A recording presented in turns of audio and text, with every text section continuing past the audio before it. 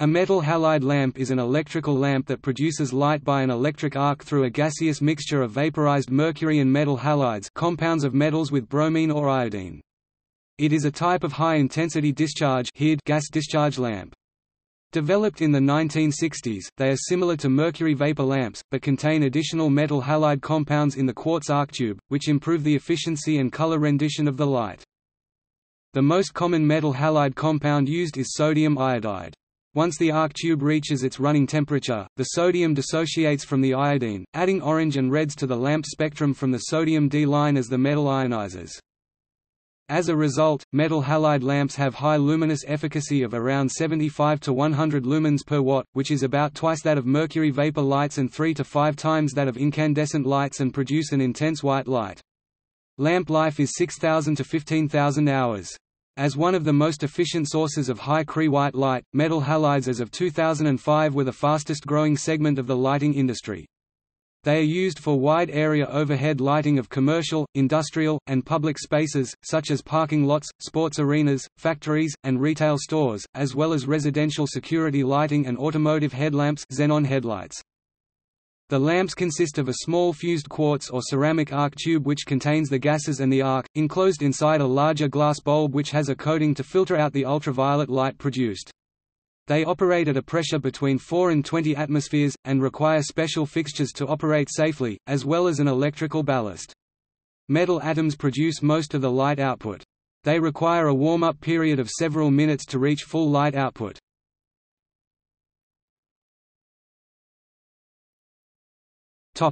Uses. Metal halide lamps are used for general lighting purposes both indoors and outdoors, such as commercial, industrial, and public spaces, parking lots, sports arenas, factories, and retail stores, as well as residential security lighting. Automotive and specialty applications are further fields of usage. Metal halide lamps are used in automobile headlights, where they are commonly known as xenon headlamps, due to the use of xenon gas in the bulb instead of the argon typically used in other halide lamps. Another widespread use for such lamps is in photographic lighting and stage lighting fixtures, where they are commonly known as MSD lamps and are generally used in 150, 250, 400, 575 and 1200 watt ratings, especially intelligent lighting. Because of their wide spectrum and good efficiency, they are used for indoor growing applications and are quite popular with reef aquarists, who need a high-intensity light source for their corals.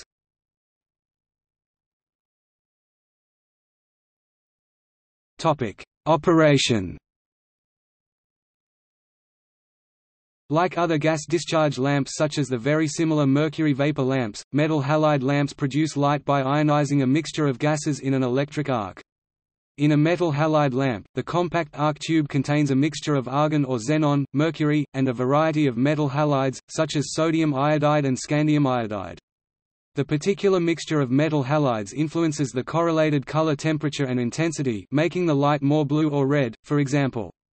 When started, the argon gas in the lamp is ionized first, which helps to maintain the arc across the two electrodes with the applied starting voltage.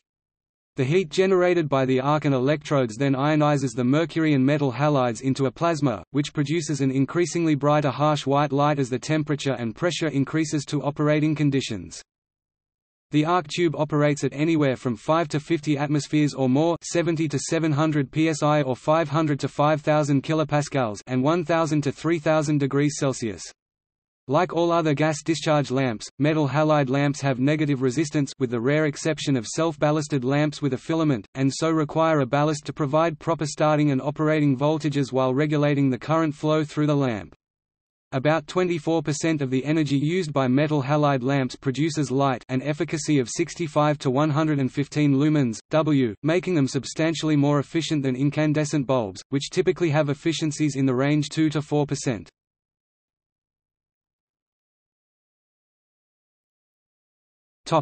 Components.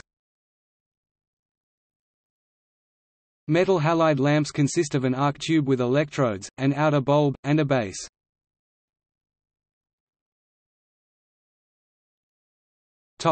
Arc tube. Inside the fused quartz arc tube, two tungsten electrodes doped with thorium are sealed into each end and an AC voltage is applied to them through molybdenum foil seals fused in silica. It is the arc between the two electrodes where the light is actually created. Besides mercury vapor, the lamp contains iodides or bromides of different metals. Iodine and bromine are of the halogen group of the periodic table, and so are termed halides when ionized. Scandium and sodium are also used in some types, with thallium, indium, and sodium in European tri-salt models. More recent types use dysprosium for high color temperature and tin for lower color temperature. Holmium and thulium are used in very high-power movie lighting models. Gallium or lead are used in special high UV models for printing purposes. The mixture of the metals used defines the color of the lamp. Some types, for festive or theatrical effect, use almost pure iodides of thallium, for green lamps, and indium, for blue lamps. An alkali metal, sodium or potassium, is almost always added to reduce the arc impedance, allowing the arc tube to be made sufficiently long and simple electrical ballasts to be used. A noble gas, usually argon, is cold-filled into the arc tube at a pressure of about 2 kPa to facilitate starting of the discharge. Argon-filled lamps are typically quite slow to start up, taking several minutes to reach full light intensity. Xenon fill, as used in automotive headlamps, start up relatively faster. The ends of the arc tube are often externally coated with white infrared reflective zirconium silicate or zirconium oxide to reflect heat back onto the electrodes to keep them hot and thermionically emitting. Some bulbs have a phosphor coating on the inner side of the outer bulb to improve the spectrum and diffuse the light. In the mid-1980s a new type of metal halide lamp was developed, which, instead of a quartz fused silica arc tube as used in mercury vapor lamps and previous metal halide lamp designs, use a sintered alumina arc tube similar to those used in the high-pressure sodium lamp. This development reduces the effects of ion creep that plagues fused silica arc tubes. During their life, sodium and other elements tend to migrate into the quartz tube and because of high UV radiation and gas ionization, will result in erosion of the electrodes therefore causing cycling of the lamp. The sintered alumina arc tube does not allow the ions to creep through, maintaining a more constant color over the life of the lamp. These are usually referred as ceramic metal halide lamps or CMH lamps. The concept of adding metallic iodides for spectral modification, specifically, sodium, yellow, lithium, red, indium, blue, potassium and rubidium, deep red, and thallium, green of a mercury arc discharge to create the first metal halide lamp can be traced to patent US 1,025,932 in 1912 by Charles Proteus Steinmetz, the "Wizard of General Electric". The amount of mercury used has lessened over years of progress.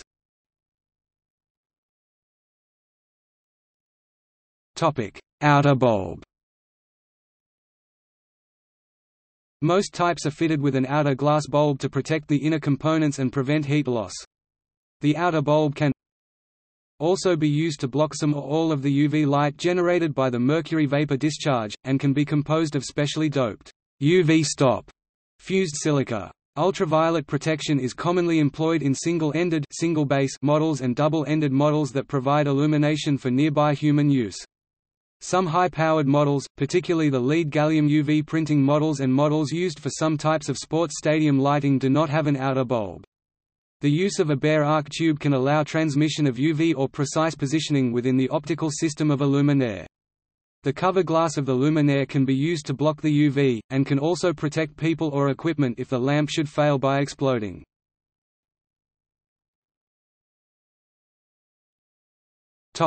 Base. Some types have an Edison screw metal base, for various power ratings between 10 and 18,000 watts. Other types are double-ended, as depicted above, with R7S24 bases composed of ceramic, along with metal connections between the interior of the arc tube and the exterior. These are made of various alloys such as iron, cobalt, nickel that have a thermal coefficient of expansion that matches that of the arc tube.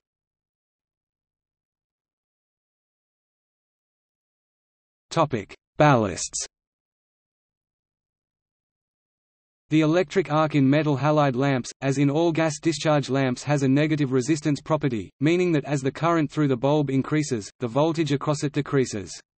If the bulb is powered from a constant voltage source such as directly from the AC wiring, the current will increase until the bulb destroys itself. Therefore, halide bulbs require electrical ballasts to limit the arc's current. There are two types. Inductive ballast – many fixtures use an inductive ballast, also known as a magnetic ballast, similar to those used with fluorescent lamps. This consists of an iron core inductor. The inductor presents an impedance to AC current. If the current through the lamp increases, the inductor reduces the voltage to keep the current limited. Electronic ballast – these are lighter and more compact. They consist of an electronic oscillator which generates a high-frequency current to drive the lamp. Because they have lower resistive losses than an inductive ballast, they are more energy efficient. However, high-frequency operation does not increase lamp efficiency as for fluorescent lamps. Pulse-start metal halide bulbs don't contain a starting electrode which strikes the arc, and require an igniter to generate a high voltage 1 to 5 kV on cold strike, over 30 kV on hot restrike pulse to start the arc. Electronic ballasts include the igniter circuit in one package. American National Standards Institute (ANSI) lamp ballast system standards establish parameters for all metal halide components with the exception of some newer products.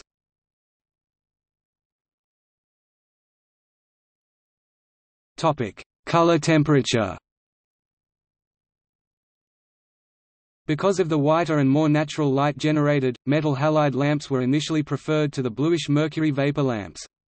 With the introduction of specialized metal halide mixtures, metal halide lamps are now available with a correlated color temperature from 3000 K to over 20,000 K. Color temperature can vary slightly from lamp to lamp, and this effect is noticeable in places where many lamps are used.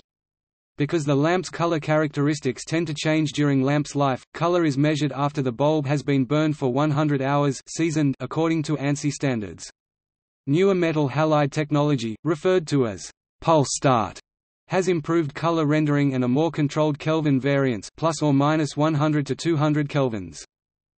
The color temperature of a metal halide lamp can also be affected by the electrical characteristics of the electrical system powering the bulb and manufacturing variances in the bulb itself. If a metal halide bulb is underpowered, because of the lower operating temperature, its light output will be bluish because of the evaporation of mercury alone. This phenomenon can be seen during warm-up, when the arc tube has not yet reached full operating temperature and the halides have not fully vaporized. It is also very apparent with dimming ballasts. The inverse is true for an overpowered bulb, but this condition can be hazardous, leading possibly to arc tube explosion because of overheating and overpressure.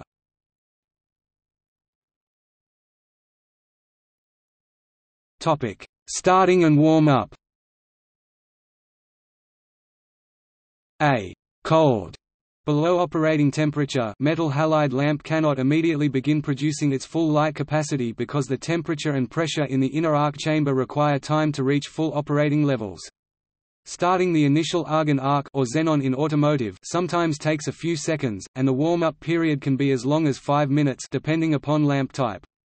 During this time the lamp exhibits different colors as the various metal halides vaporize in the arc chamber. If power is interrupted, even briefly, the lamp's arc will extinguish, and the high pressure that exists in the hot arc tube will prevent restriking the arc. With a normal igniter, a cool-down period of 5 to 10 minutes will be required before the lamp can be restarted, but with special igniters and specially designed lamps, the arc can be immediately re-established. On fixtures without instant restrike capability, a momentary loss of power can mean no light for several minutes.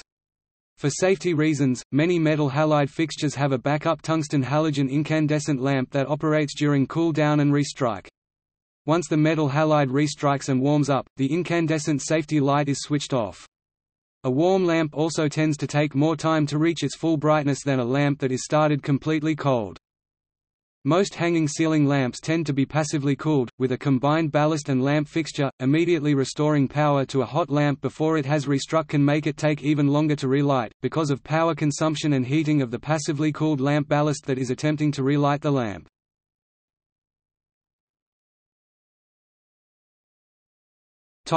End-of-life behavior.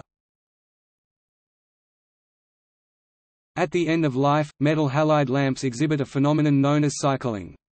These lamps can be started at a relatively low voltage, but as they heat up during operation, the internal gas pressure within the arc tube rises and more voltage is required to maintain the arc discharge.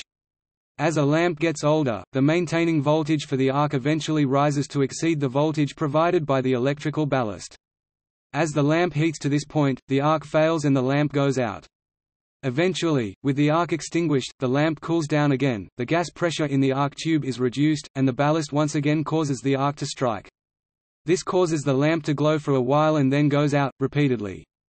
In rare occurrences, the lamp explodes at the end of its useful life. Modern electronic ballast designs detect cycling and give up attempting to start the lamp after a few cycles.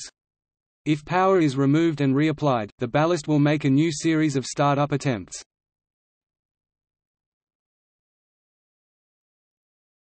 Topic: Risk of lamp explosion. All hid arc tubes deteriorate in strength over their lifetime because of various factors, such as chemical attack, thermal stress and mechanical vibration. As the lamp ages, the arc tube becomes discolored, absorbing light and getting hotter. The tube will continue to become weaker until it eventually fails, causing the breakup of the tube. Although such failure is associated with end of life, an arc tube can fail at any time even when new, because of unseen manufacturing faults such as microscopic cracks. However, this is quite rare. Manufacturers typically season new lamps to check for such defects before the lamps leave the manufacturer's premises. Since a metal halide lamp contains gases at a significant high pressure up to 50 psi, failure of the arc tube is inevitably a violent event. Fragments of arc tube are launched, at high velocity, in all directions, striking the outer bulb of the lamp with enough force to cause it to break. If the fixture has no secondary containment such as a lens, bowl or shield, then the extremely hot pieces of debris will fall down onto people and property below the light, likely resulting in serious injury, damage, and possibly causing a major building fire if flammable material is present. The risk of a non-passive failure explosion of an arc tube is very small. According to information gathered by the National Electrical Manufacturers Association, there are approximately 40 million metal halide systems in North America alone, and only a very few instances of non-passive failures have occurred. Although it is impossible to predict or eliminate the risk of a metal halide lamp exploding, there are several precautions that can reduce the risk. Using only well-designed lamps from reputable manufacturers and avoiding lamps of unknown origin. Inspecting lamps before installing to check for any faults such as cracks in the tube or outer bulb. Replacing lamps before they reach their end of life, i.e. when they have been burning for the number of hours that the manufacturer has stated as the lamp's rated life. For continuously operating lamps, allowing a 15-minute shutdown for every 7 days of continuous operation. Relamping fixtures as a group. Spot relamping is not recommended. Also, there are measures that can be taken to reduce the damage caused by a lamp failure violently. Ensuring that the fixture includes a piece of strengthened glass or polymeric materials between the lamp and the area it is illuminating. This can be incorporated into the bowl or lens assembly of the fixture. Using lamps that have a reinforced glass shield around the arc tube to absorb the impact of flying arc tube debris, preventing it from shattering the outer bulb. Such lamps are safe to use in open fixtures. These lamps carry an O designation on the packaging reflective of American National Standards Institute (ANSI) standards. Lamps that require an enclosed fixture are rated E. Lamps that do not require an enclosed fixture are rated O for open. Sockets for O rated fixtures are deeper E. Rated bulbs flare at the base, preventing them from fully screwing into a O socket. O bulbs are narrow at the base, allowing them to fully screw in. O bulbs will also fit in an E fixture. Topic Gallery.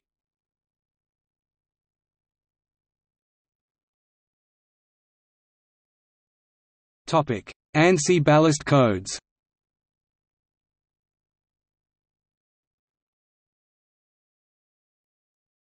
Topic See also: